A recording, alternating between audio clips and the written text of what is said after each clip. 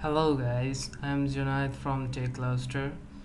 Today I am making this small video for those who are facing some speed problem while booting up.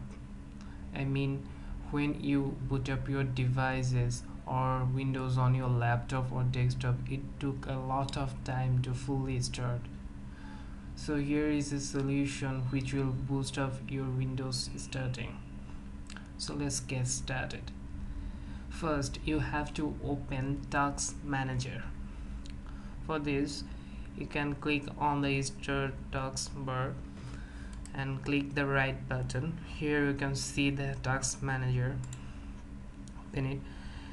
Some of you can see it like that. You have to click the More Details button to available more options.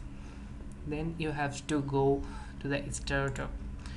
Here you can see some apps which is status is enabled. Those apps will start with Windows booting up. So it took a lot of memory pressure and lot of CPU power to get started when the CPU starts. So if you disable the apps which you don't want to be started when your Windows starts, you just disable it. Like, I don't want Adobe Reader to be started with my Windows, so I'm making this disable. You can do with whether app you want to, but make sure you don't do anything with the driver softwares or anything which should run on background.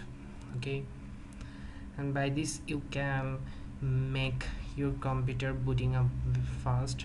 It will really affect your booting up speed. Try it. I think you will get benefited from it. Please share this video if you think this could help others, like if you liked it, and also share your thoughts with me by comments. Don't forget to subscribe. Thanks you all.